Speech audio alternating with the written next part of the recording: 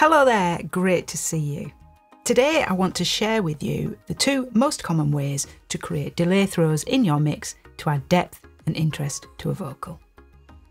So what's so cool about delay throws? Well, using a delay throw effect is a great way to extend a vocal at the end of a line or at the end of a phrase that would otherwise make it seem like the energy has fallen flat or there's nothing seeming to be happening that continues the focal point for the listener. A delay throw introduces depth and movement, and this can help the vocals sound more dynamic and interesting. And by using a mono delay, you can generate a front-back perspective, or by using a stereo delay, you can introduce a fresh sense of width, all of which enhances the overall listening experience for the audience. There are two main ways to create a delay throw. I'll get to those in a minute. But first, there are just a couple of things to do before you start. You need to make sure that you know the tempo of the song, and you need to input that into your DAW session, and that will ensure that all your repeats stay timed to the track.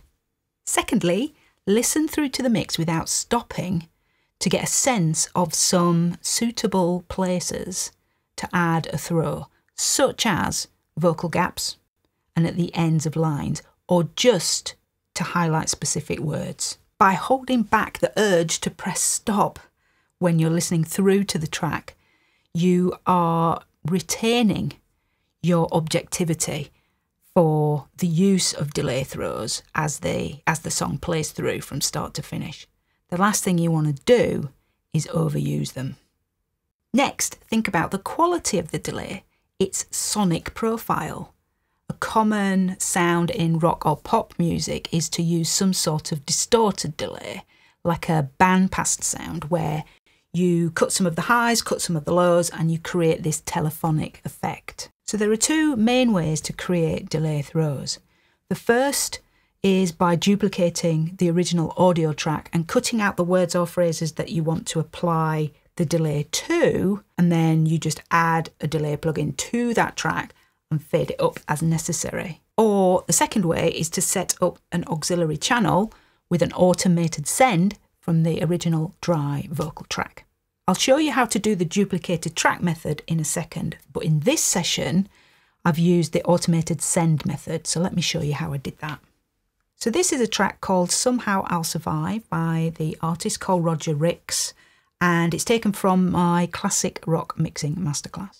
If you take a look at the lead vocal here in the verse, which is this track here, I'm showing you the automation lane where you can see that I've written in some automation moves with regard to the send to the delay track. The delay track is down here at the bottom of my session, and it is a vocal delay PP, and I'm using Echo Boy. A really popular delay time for delay throws in rock and pop music is a quarter note, and that's what you can see here.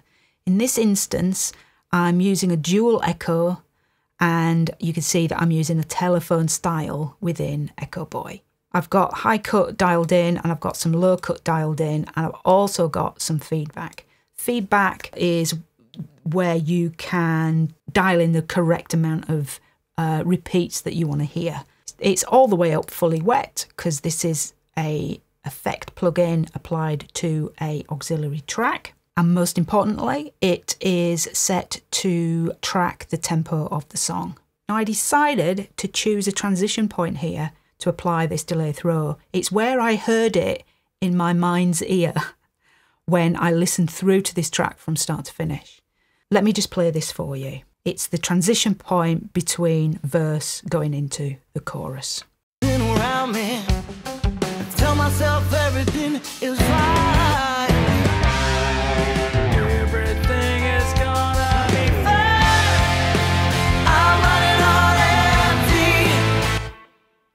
So it's not really in your face, and that's not how I like to do delay throws. I like them to be quite subliminal and in the distance, in the background, because I feel as though that creates more of a front-back perspective at that point in the mix. That doesn't mean to say that's how you have to level your delays. You can have them as loud as you want. It's completely up to you. It's your track, it's your mix. but that's just how I choose to do it, how it sounds correct to me. The second place is here again, going through the second transition. So let's just take a listen to that. Me down. There's no way I'm gonna die. I'm running on empty. Let me solo it so you can hear it. I'm gonna die. Okay, so the way I've done that is by automating the send. And this is the key to this method, is you automate the send so that the amount of signal that you're sending to your delay track, and you fade it up and you fade it out. And I'm doing that using this send here, which is using a bus called the delay vocal PP. PP stands for ping pong normally, but I didn't use ping pong in this instance. So let's have a look at that. I'm gonna die. Okay, so it's just a matter of activating your automation for the send fader and riding it either with a fader if you have one, or with your mouse if you haven't. Now, sometimes what can happen with delay repeats is that the delays themselves can feel as though they're standing out a little bit too much, and it's not necessarily a level thing, it's more down to the way that the plugin has generated the delays. And a great thing to do with delays to soften the edges, as I often refer to it as doing, is by using a reverb. Let me show you that. So back down to our vocal delay PP track here, you can see there's Echo Boy. Okay, I'm also applying a send from the delay return here, which is using the bus called reverb vocal 2, and reverb vocal 2. In this instance, I was using the Lexicon 480 set to medium random hall. So let's play across that section of vocal again. I'll leave the reverb in and then I'll take the reverb out and see if you can hear a difference. I'm gonna die.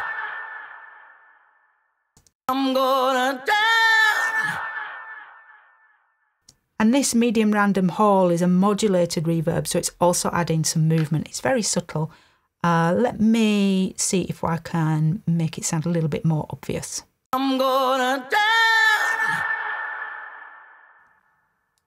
I'm gonna die.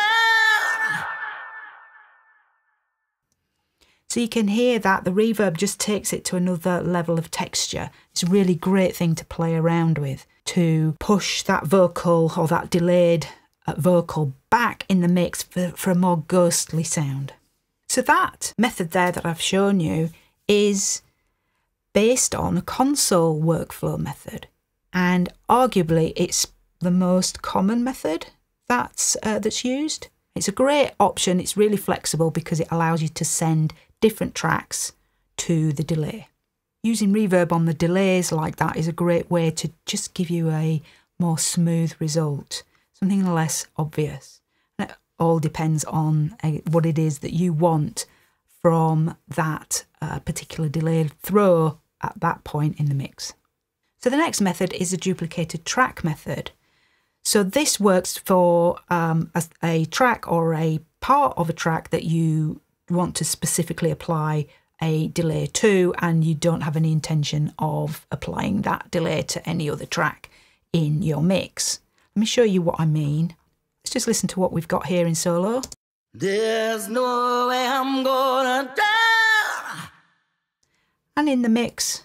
There's no way I'm gonna die. I'm running on. So can you hear how the vocal just kind of stops? And it can be really nice to extend vocals using delay throws just to keep the focal point of the listener on the vocal as it transitions from verse to chorus. So how would we do that with the duplicated track method?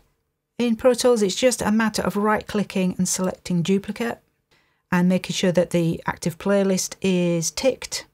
Don't particularly need alternate playlists. I don't want automation, but I will keep inserts. Don't want markers. I don't want sends. but I will keep group assignments. And so a duplicated track has been created. I'm just going to trim this up and I'm going to just colour it slightly differently for the sake of the video. And so we have just a duplication but without any of the effect sends instantiated. There's no way I'm gonna die. Okay, dry sounding vocal. So what do we need to do here? Well, we just need to add Echo Boy. And here's where you can choose whether you want to keep it mono with the track, it's a mono vocal track, or whether you want to turn it into a stereo track. I'm going to go with that. If you want to stick with mono, that's perfectly fine, because what you can do there is that you can pan this channel to one side or the other, whatever degree you want to pan it, to have the effect coming in just on one side rather than just generally across both channels. So you can get really creative with delays like this. But I want to create that dual echo. I want to bring in a low cut and a high cut, and it's timed to the tempo of the track. I'm going to add some saturation just to add a little bit of grit to the repeats. And then you'll notice that in the style box here, it's set to Memory Man. So let's run with that. Let's see what that one sounds like. Also, at the moment, it's defaulted to a quarter note on one side and an eighth on the opposite, and I want them both to be a quarter note. Video editing, Sarah here. Just to clarify why I'm using a dual echo delay here. Really, for the type of delay I'm using in this example, a single echo would be perfectly fine. But the session I'm using from the masterclass is taken out of context slightly, so you can't see how I got to this point. So apologies for any confusion. Let's get on with the rest of the video. So let's see what that sounds like. There's no way I'm gonna die. So you can hear how that's changed the quality of the dry track. It's now gone to quite a muffled sound, which is great for delay throws. It's great for pushing them back in the mix. But the thing is, I don't want that whole phrase to use that in the throw. I just want the last word. What I also want is, I want more of an echo to it. I want to hear more repeats. This is where your feedback control comes in. There's no way I'm gonna die. So you can hear there that that's where we start to get into the territory that we had with the automated send and return method. So I'm going to keep that. And then let's have a look at the style here. How do we want this echo to sound? I like, as I've said, I like that dull bandpass sound. We've got that here with the Memory Man. Let's just have a look and compare that then with the telephone. There's no way I'm gonna die. That's actually got a little bit more clarity to it. It's got a lot more focus in that sort of 1 to 2K area. So I think that's going to help give it feel as though it's a little bit more separated in the track. So I am going to stick with the telephone style in this case. And what I'm going to do is I'm actually going to trim this phrase down to the selected part of that phrase that I want to actually repeat. And it's the end, it's the last part of the phrase there. So you just zoom in, you come in and let's cut the first part of the word off. Let's put a nice kind of fade at the beginning and the end.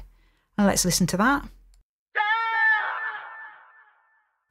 Let's listen to it in the mix. There's no way I'm gonna die. Okay, let me just put that up in level so you can hear it a little bit clearer. There's no way I'm gonna die. Okay, great. I think I want a few more repeats actually.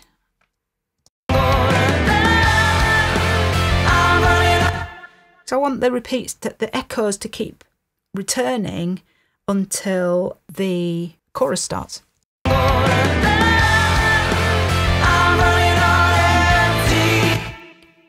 Still not sounding quite right though. What I think I need to do is perhaps maybe just address the size of this track and just cut more of the start of the word off. It's a a bit loud at the moment. I'm just going to bring that down.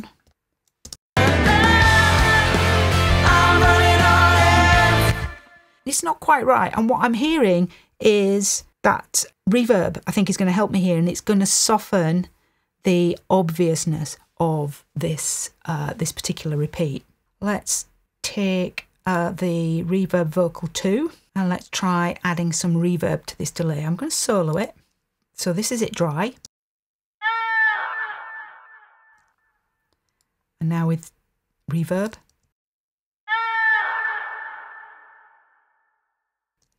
So it's just extending those repeats and just adding like a cloud around the delays. Let's hear that in the track.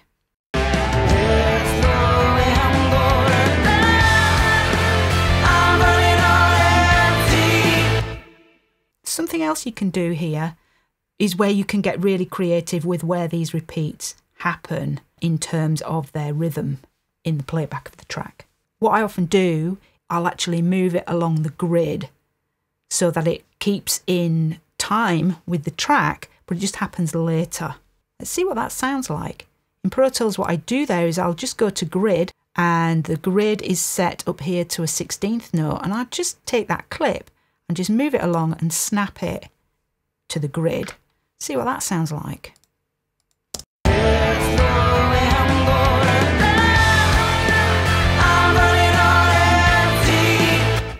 So you can really control where these delays happen. It does sound loud now, so I'm going to bring that down, see what that sounds like.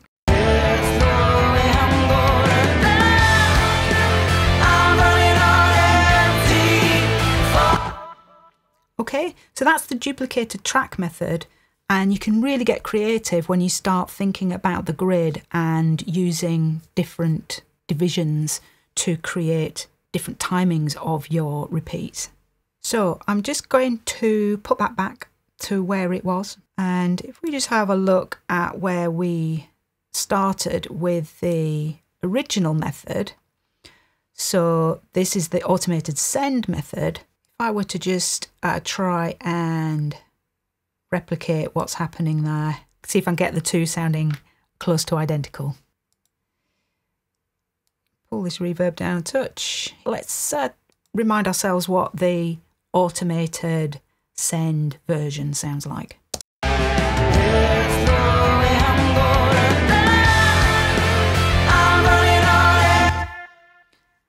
And now the duplicated track version.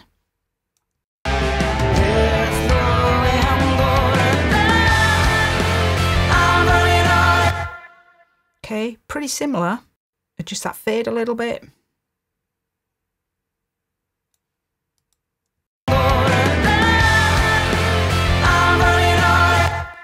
What I was hearing there is the first sort of consonant or syllable of that last word, because every time you've got a consonant or a hard transient in a vocal, then that will be picked up by the delay and sound more obvious and get repeated than a sustaining sound would, like a vowel sound.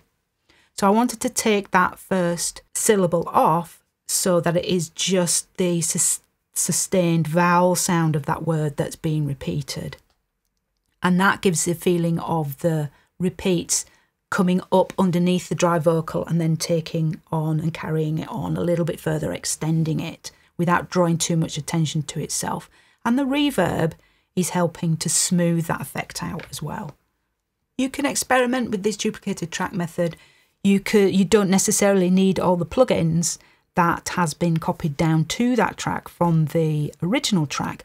You can take those out and really play around with the texture and the quality of that copied word to get some really interesting flavours to your delay throws.